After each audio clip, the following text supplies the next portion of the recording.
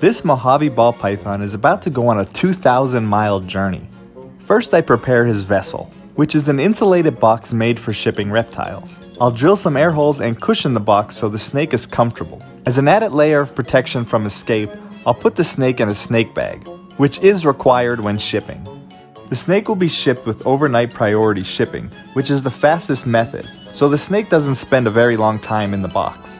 I also ensure that the weather is comfortable for this species of snake, in both the departure and the arrival locations. A heat or cooling pack can also be added to keep the snake comfortable. It's always sad to see them go, but he's going to an amazing home. He already arrived and is enjoying his new family.